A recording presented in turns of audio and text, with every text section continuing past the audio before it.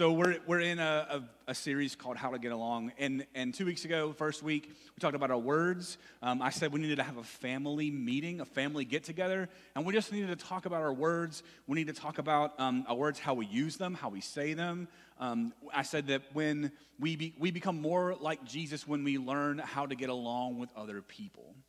And that words are powerful. It's not just what we say, it's how we say it, because it's not just a reflection of you, but it's a reflection of your relationship and your faith with Jesus. Last week, we talked about gossip. Talked about how gossip can weigh us down. It can burden us. It causes cracks and damage in our hull. I talked about barnacles and about how they're really tough to get off of a ship. That usually gossip creates more gossip. Gossip always costs us something. And then one of the things I said at the very end is that gossip dies at a wise person's ears. The truth is, we all want to get along, right? If you want to get along, raise your hand. If you want to get along, raise your hand. Awesome. Everybody in here, raise your hand. We all want to get along. But if we're honest, there's a lot of people that we just don't like, right? If we're honest, there's a lot of people that we just don't like. A lot of times when we get around groups of people that we don't like, we get conflict. Everybody say conflict. A lot of times when we're around people that we do not like, we get conflict. And a conflict is a struggle or an opposition. Conflict is a struggle or an opposition. Conflict comes to us in the English language from the Latin word conflictus. That even sounds like a conflict, doesn't it? It comes from a Latin word, conflictus. But conflict doesn't even have to be physical. Conflict could be ideological. It could be theories. When I think about non-physical conflict, I think about a courtroom. Have we watched shows like where there's a court involved? Like there's a lot of conflict in a courtroom, is there not? Like there's a lot of conflict there.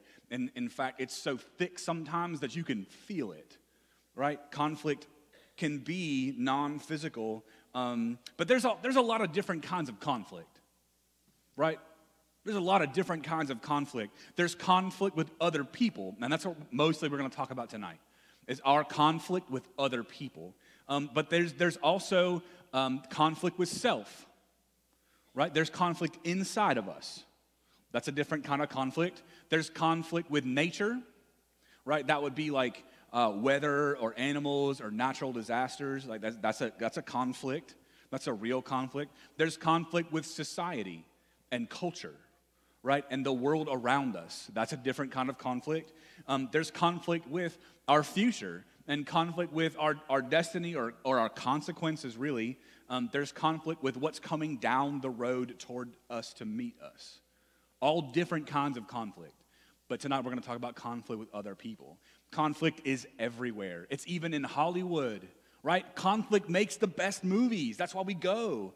Right? If there is no conflict, there's not really an exciting movie. I thought about a couple movies. You all know this one, Shrek 2, right? Shrek 2. There's a moment in Shrek 2, right? If you're a big Shrek fan, you remember this. There's a moment in Shrek 2 where they've gone to see Princess Fiona's parents, right? And Shrek is trying to get their approval.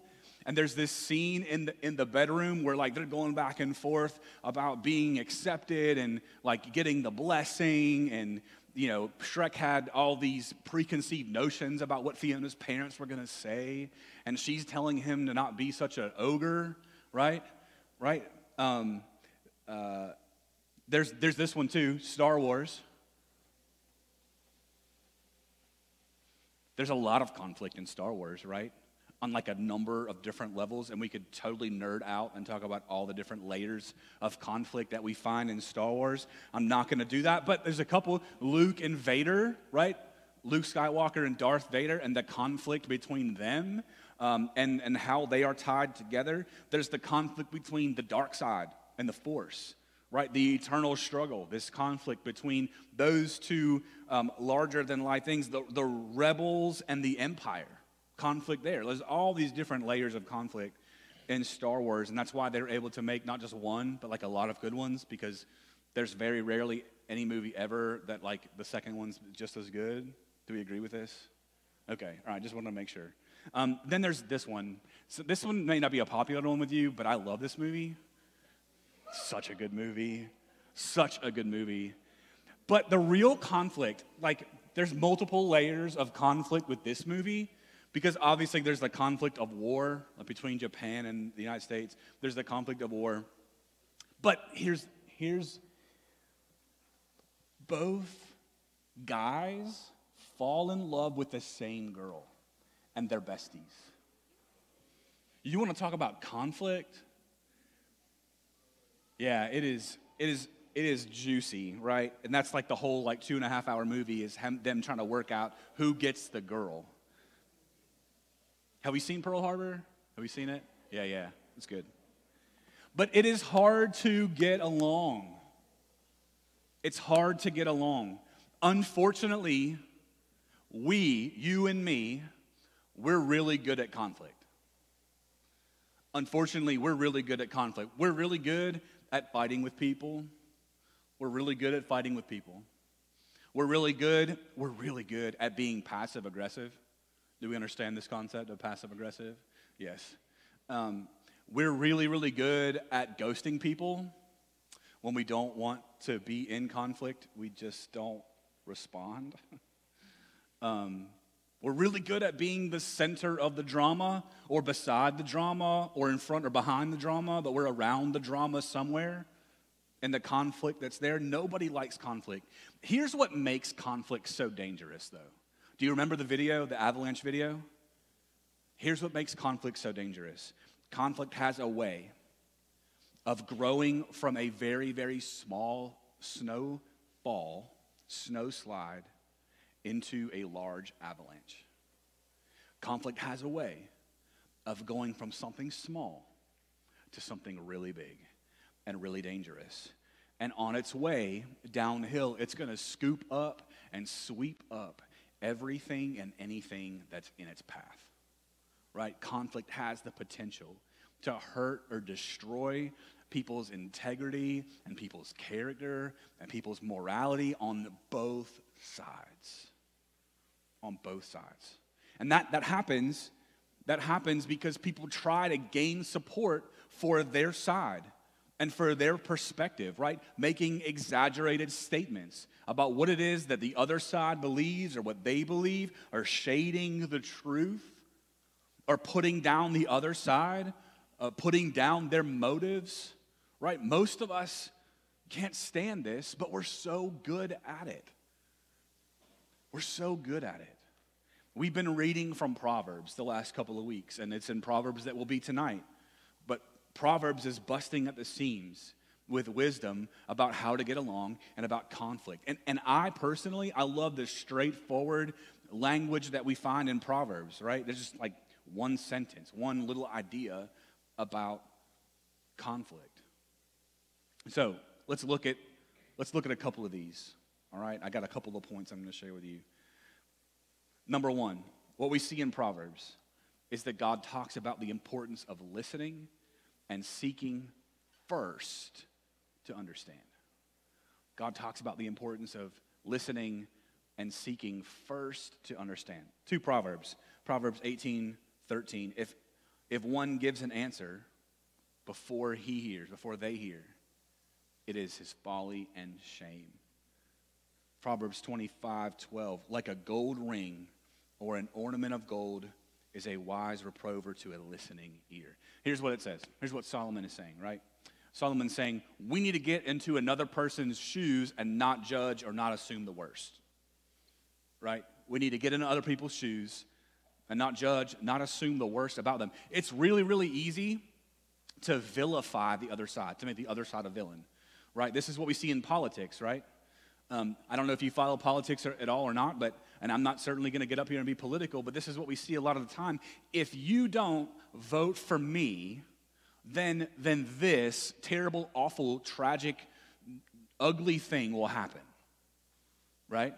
If you don't vote for my side, if you don't vote for my platform, all of these really dangerous things will happen.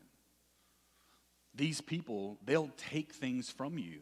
Or they'll institute new laws that are awful and terrible, and you don't want that to happen, right? They'll vilify the other side so that they'll get your vote. We have this drama, right? It's not just in politics, but it's in our schools. It's in conflict at home. It's on our teams or our clubs or where we hang out. And I wonder, I want us to think about this for 10 seconds. How might things change if we paused and considered, look here, I wonder how things might be different. I wonder how things might be different if we stopped and said, what's it like to be on the other side of me? What's it like to be on the other side of me? I think things would probably change, maybe even just a little bit, but I think it'd be worth it if we were to pause before conflict and we were able to say and have the discipline to stop and say, what's it like to be on the other side of me? Second thing, Proverbs talks about not being defensive and receiving correction, right? And not to let anger get the best of us. Proverbs 27:17, an intelligent person learns more from one rebuke than a fool learns from being beaten 100 times. It's pretty graphic, right? Proverbs 13:18, someone who will not learn will be poor and disgraced. Anyone who listens to correction is respected. Criticism can absolutely lead to conflict, right? We're in agreement. It's not just me that feels that way. Criticism can lead to conflict. I don't know of anybody who likes criticism. I don't know anybody who likes criticism. It's hard even to find people who like constructive criticism, right?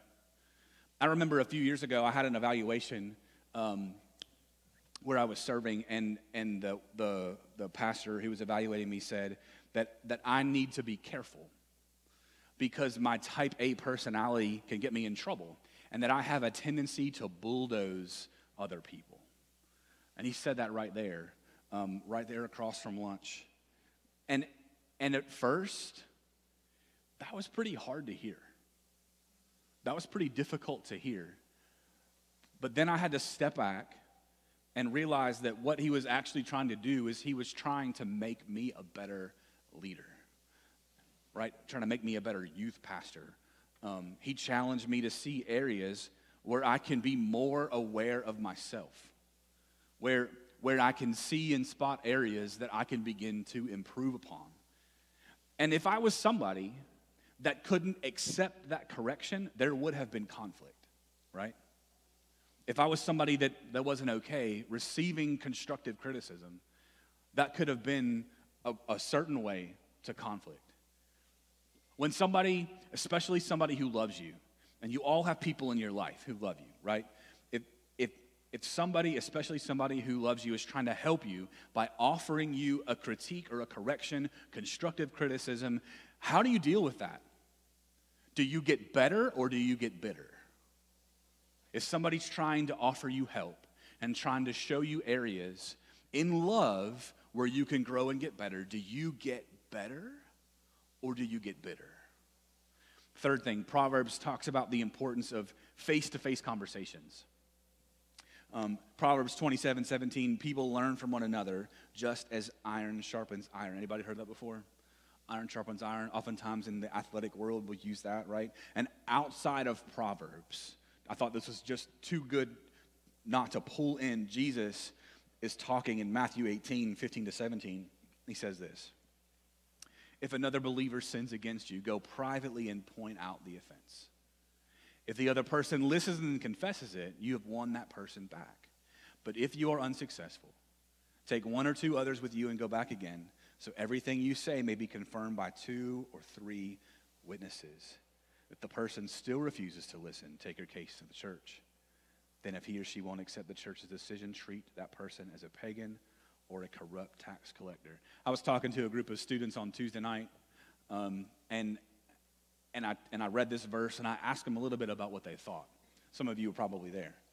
I asked them a little bit about what they thought. And afterward, I had this thought that kept coming back to me. Listen, the way of Jesus, it is different. Okay? The way of Jesus is different. Jesus calls us into a reconfigured way of life. It's different. Jesus calls us into a reconfigured way of life. Outside of Jesus, The world says, just tell everybody else about it, and it'll make its way back to the problem, and then it'll get fixed that way, right? Just go around it. Just don't worry about it. It'll sort itself out. Have you heard that before? Right? Just don't worry about it. It'll work out, right? Don't be confrontational. It's rude. Don't be confrontational. But Jesus says, no. He says, you start by going straight to the person, one-on-one, if there's a conflict, and seek peace. I loved the orange that they had to fight for, because I loved that they had to do it one-on-one, right? They didn't go and tell their neighbor. They didn't go tell their mom. They didn't go tell their teacher. They had a conversation, and they worked it out, right? Thank goodness, because I really would have hated them to fight right here on the stage. That would be terrible. But they worked it out one-on-one. And then, if it doesn't work out one-on-one, Jesus says, bring a couple people with you. Bring a couple of trusted friends or a trusted mediator or a wise person. Bring those people with you. And if they still won't reconcile, then you take it before the church. You take it before the church. And if that means that you have to let it go, then you have to let them go. Right? You release it. You release it. And you don't keep fighting for a relationship where the person is unwilling to work things out. Right? I think we often read about this, though, and we put ourselves in the shoes of the person who's been offended.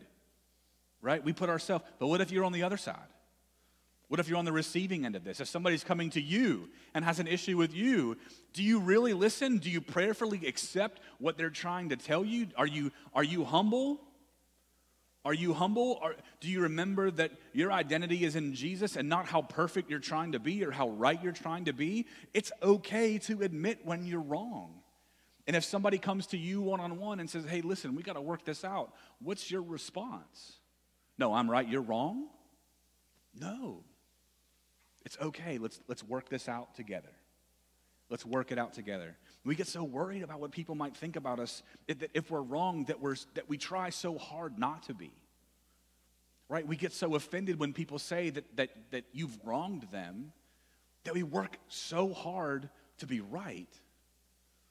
I've adopted this phrase the last, couple years, and I try to use it. Maybe I don't do a great job. But I've tried to adopt it more and more, and it goes like this. Ready?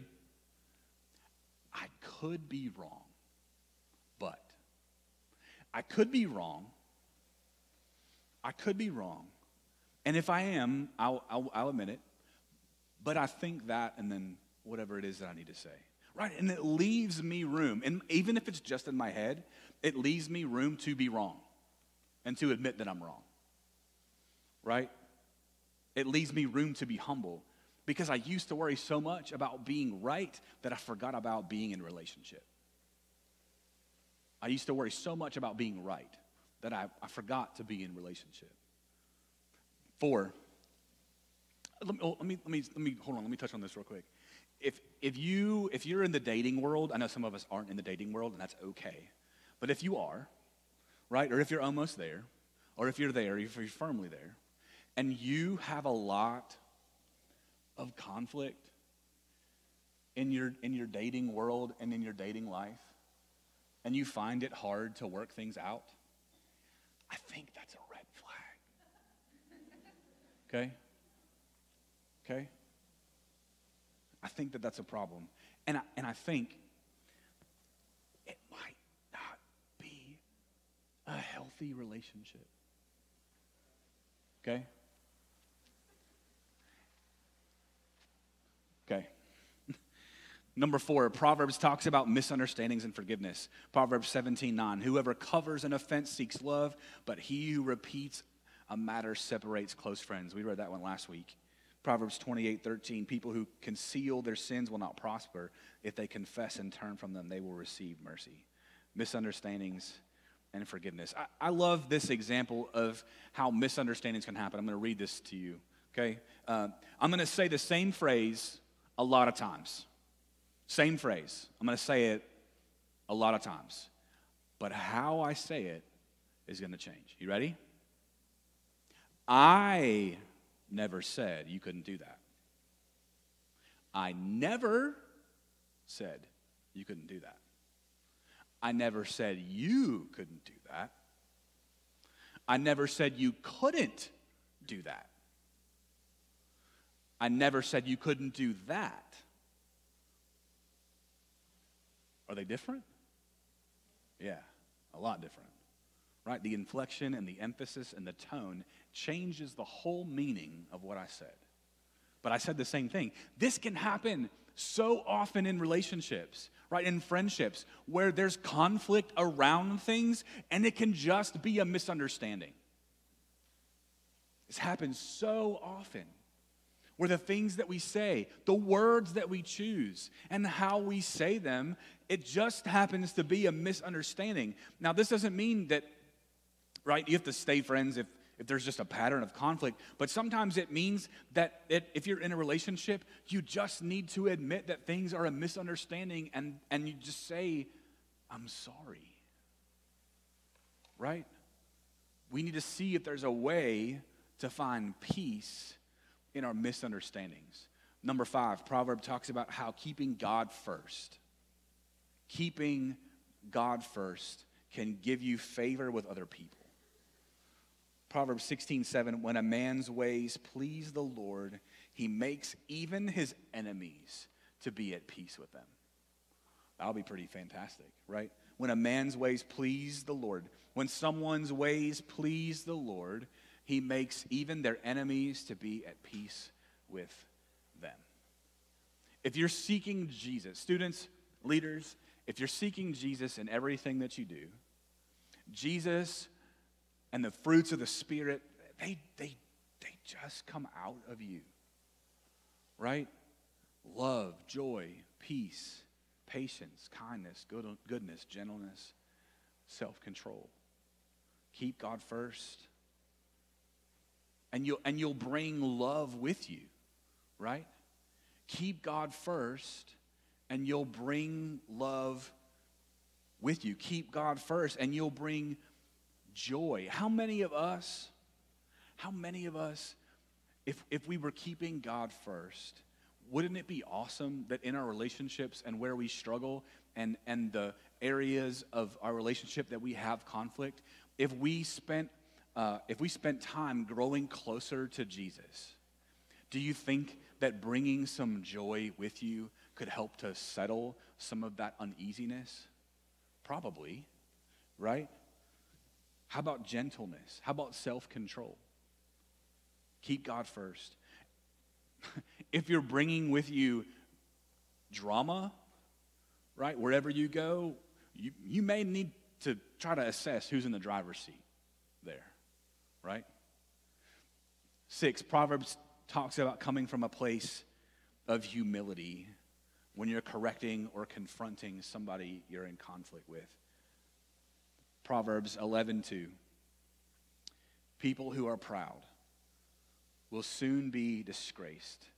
It's wiser to be modest. Proverbs 16:18. Pride comes before disaster, and arrogance before a fall. Some of us are really quick to point out other people's flaws, right? Some of us are pretty quick to point out other people's flaws. But let's always try prayerfully, honestly, to check our hearts before jumping to confront somebody, and give some time to the Holy Spirit to work in our life before you quickly bring something up. It may be time that you need. It may be wise to take time before you approach people, right? There's been quite a few studies done on our body language. We know this. Like sometimes our body language tells things to other people without us even having to use any words. Right? Our body language says a lot. Experts say that about half of what you say is in your tone and your body language. How about that? When we do approach somebody about a conflict, our body language matters. Our body language and our tone matters. I'm going to prove it to you. You ready? This is my last thought. Couple pictures I have for you. Oh, you love pictures of me when I was younger because you all giggle and laugh at them. So I'm going to show you a couple. This is me in high school playing football. I look tough, don't I? That collar makes it like levels me up a little bit. Next one. That's tough too. That's pretty tough. Yeah. Next one. That's pretty tough too, right? Like the mud and everything. That's good. Awkwardly running through the banner. I was never a really good runner. Then this one. I want to stop at this one, I think. This one. Listen, hey, I need to ask an apology. I try not to use sports illustrations because I know some of us aren't sports people. But I'm going to beg of your forgiveness to prove a point. Okay? Can you do that? All right. In football, I had a coach in high school. And I feel like this coach was paid to say the same thing for every week that we had practice, right? He would say the same thing. And you know what he would say? He would say, the low man wins. The low man wins, right? And what he was saying was, the lower that you got, the more leverage you had, right? The more power you had. So the object, the goal as a football player, especially as a lineman, because I was one, right? The object was to get as low as I could. As low as I could. And we drilled this. Like there were things that we did in practice in order to prove and in order to practice being low. One of those things is we had like a we call it the chute, right? And those of you who have played football, you understand what this is. It's like a big fence, and it lays like flat, but a couple feet off the ground. And you would get underneath of it, and then you would fire off, and you had to stay low. Otherwise, your helmet would hit the chute, and it would hurt, right? It would ring your bell, is what we called it, right? And the point was to stay low. We did another drill where we were Oklahomas, is what we called them, and it was you against somebody else. And what you had to do is you had to turn around and you had to fire off, and the lower person typically would drive the other one back. And we did that to practice staying low. Everybody with me? If you're with me, say okay. All right. So if you came out of your stance too high, you lost. If you came out of your stance too high, you get driven back, and you would lose. Oftentimes, when we're in conflict, and we get ready to come out against somebody else, our tendency is to want to get high. For our pride, to prove a point, to be right, so people can see how cool we are or how right we are. I don't know. I don't think Solomon ever played football. But I think what he is trying to tell us is the low person wins. The low person wins. The low person wins. A lot of times we come at conflict way too high. Too much pride, too much confidence, right? I'm the offended one. You offended me. You hurt me. You need to pay for it. You need to apologize. What do they know? What do you know? You don't know about me. I have more experience than they do. People should listen to me. Who do they think they are? Right? We come out too high. And if we came out low, what would be the difference? What would be the difference if we were humble? If we were unassuming, if we listened, if we observed, if we paid attention, if we waited, if we listened, if we considered the needs of somebody else before we considered our own, if we committed to face-to-face conversations, right? If we decided that we were going to receive criticism well, if we committed to not being so offended, how would things change? What if we were the lower person? What if we were the lower person? Guys, remember, the way of Jesus is not easy. It is hard. Jesus invites us. He invites us into a reconfigured way of living. It's different. It doesn't look the same as everything else. It doesn't look the same as everybody else. We want to love other people. We want to get along with other people, not because it makes us a better person, but it does. Not because it gets us brownie points with God. There are no such thing as brownie points with God. We don't want to get along with people because it makes us holier than other people, because it doesn't. We do it because God loved us first. And because the love and grace that God showed to us before we even knew he was there, we are to show love and grace to other people, even in our conflict. Amen? Let's pray. God, thank you for tonight, for an opportunity to get together and talk about conflict. And Lord, as we go from this place, as we go and have conversation with friends and with people that we know and some that we don't, God, I pray that you would use this time so that we might become better followers of Jesus. Everybody said, amen. Adults.